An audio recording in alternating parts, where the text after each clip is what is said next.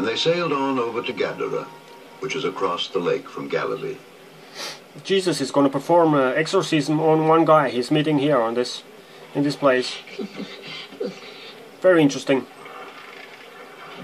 You have to look at it from another perspective, that he is the boss of the demons in this guy. And when he gets closer, the demons recognizes him. They just don't say, "Hey boss, how is it going?" He escaped from the abyss. Son of the Most High God. High God is Saturn, the Most High. What do you want with me? I beg you, don't punish me. What is your name?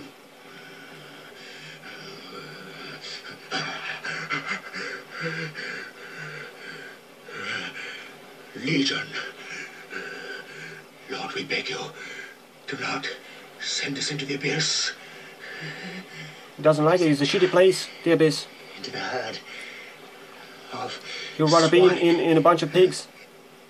It's strange that he listens to what he's saying. That means that they are connected, these two elements. He still cares about him, right? He's punishing the pigs, and he's a good shepherd. So he's crowing the other shepherds. That doesn't make any sense either. Why would you punish them? Went out of the man. They didn't do anything. It's their daily bread, man, these pigs. And they went in and they drowned in the water. Go Nice. away from here! You magician! Leave us! He's a magician, Go of course. away from It's this black place. arts, man. Leave us! He's performing black Go arts. away from here! I wanna present it as it is, that magic has something to do with witchcraft. And witch in the northern countries is called hex. And hex come from a hexagram.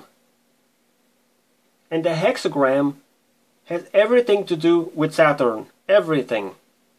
And the cube and all this Satanist stuff. It's very important. Try to look at it from another perspective. You've been lied big time. Isn't it? I'll follow you wherever you go. No, Jesus don't want him. He cares Let about me the demons more. Come with you. Go home, man. Go back home Yeah. and tell what I don't God give a has shit done. about you.